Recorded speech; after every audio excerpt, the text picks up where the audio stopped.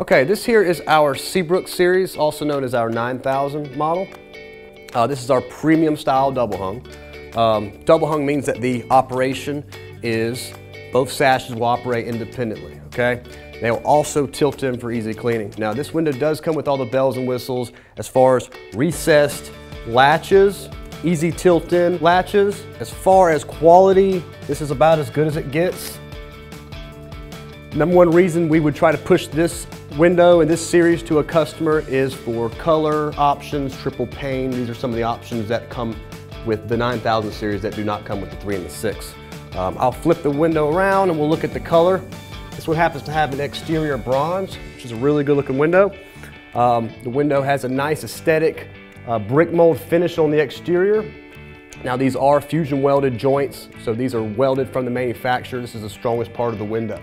So this is very high quality. This is virgin vinyl, which means it's not a recycled material made out of pellets. This is actually made out of PVC, which is polyvinyl chloride, which is that one solid compound, it's powder substance.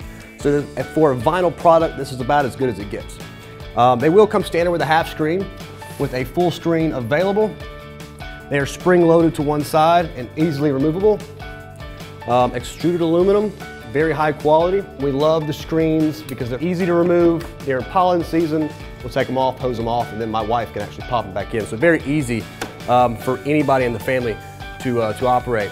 This is the sash frame. This is a fully fixed exterior frame that is made to mimic a wood window, which we like. We're not trying to put a product in your house that looks like a piece of plastic. However, it is vinyl, high quality vinyl, but we want to mimic that wood look. Okay, so we do have that there.